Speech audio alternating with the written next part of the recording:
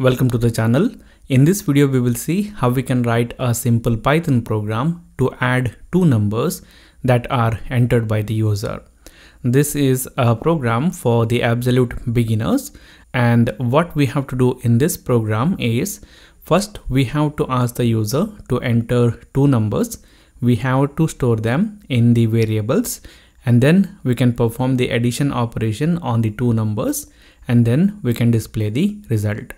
So whenever we have to take the user input in Python programming language, a function is available and it is called as the input function.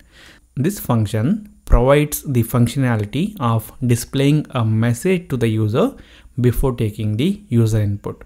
For example, here I can specify the message that I want to display to the user so that he can understand what type of input the program is expecting, and according to that he can enter the value. So in this case, what I want to do is I want to ask the user to enter a number for the addition operation. So here I'm gonna say enter number 1, and then I will use this colon and format this message.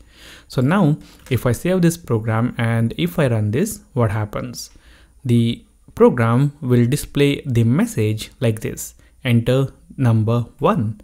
So here the user can enter the value. For example, I can enter 10 here. So this input function will return whatever the value that the user will enter. So what we can do is we can store it in a variable. So we will say num1.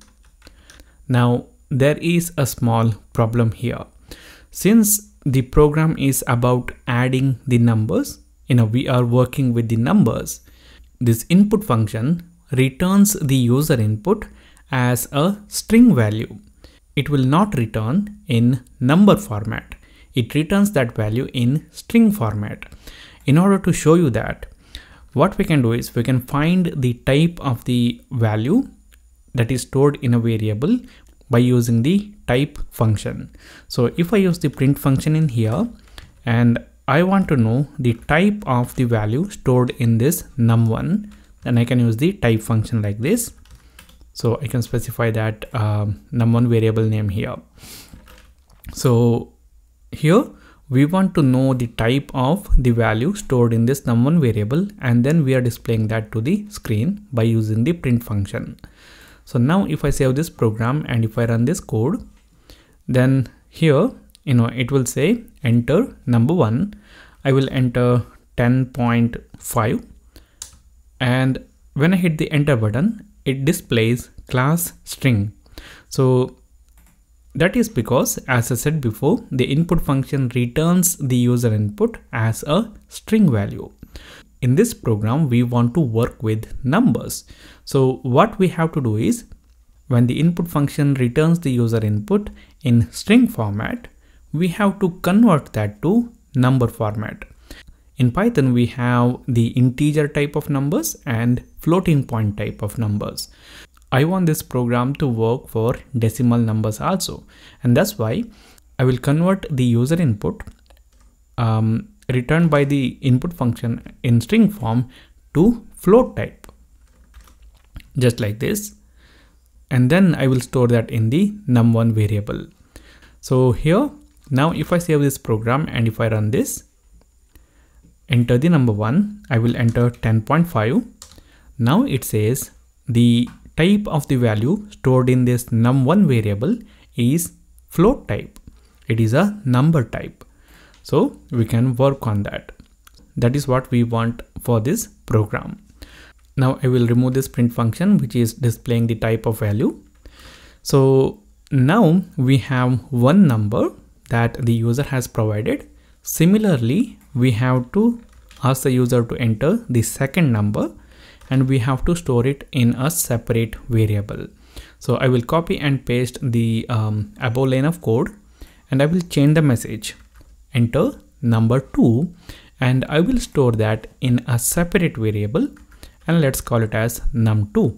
So now we have two numbers that the user has entered. Now the next thing that we have to do is we have to perform the addition operation on these two numbers. So we will perform num1 plus num2. So when we perform the addition operation in here, whatever the result is, we have to store that result so that we can display it by using a print function. So what I will do is I will store the result in a variable and I will call it as result. So here we are performing num1 plus num2. Whatever the result that we get, we are storing that in this result variable. Now the next thing that we can do is we can display the output of this program. So we can use the print function in here. And there are many different ways we can display the result. For example, we can just display the value present in this result variable by specifying result here. So if I save this program and if I run this, and this time I'm going to enter 10.4 and then I will press the enter button in my keyboard. Now it asks for the number 2. I will enter 22.4 and then I will press the enter button in my keyboard. Now it just displays the sum of the these two numbers. So we get 32.8. Now if you want, you can format the way you are displaying the result here. For example, let us say if I'm entering 10 and 20 for num1 and num2, then you can display 10 plus 20 is equal to 30. In order to do that, what we do is we will use the f string to format the string. So here we can use the value present in this num variable. So we will use the curly braces like this. We can specify num1 and then we will insert plus and then we will display the value present in this num2 variable, and then we will use equal to and then we will use the value present in this result variable. So now we can save this program and we can run this. Now here I'm going to enter 10.4 for num1. For number 2, I'm going to enter 27.7.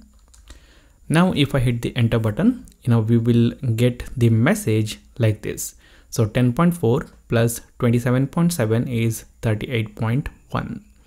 Now one last thing that we're going to see in this particular tutorial is here we are using this result variable, and this program is only about performing num1 plus num2 and displaying the result. So just because of that, we don't actually need this result variable because we only need the sum of num1 plus num2 while displaying it. Other than that, we don't need it. So that's why I will comment this code where we are using the result, and then what I will do is here in place of this result, I will perform num1 plus num2. So it will be num1 plus num2. I'm using the parentheses to group this calculation. So now we have written this program without using the result variable. So now if I save this program and if I run this, I'm gonna enter 10.4 for num1 and 27.7 for num2. Then we're gonna get 38.1. So we have got rid of the result variable also. So this is it guys for this video. This is how you can write a very simple program to add two numbers. I want you to experiment with this code. If you write more code, then you will learn. So I want you to modify this program and I want you to perform subtraction, multiplication and division operations. So post your code in the comment section. If you face any problems, then I'll try to help. So that's it guys for this video. Thank you for watching. I'll see you later in the next one.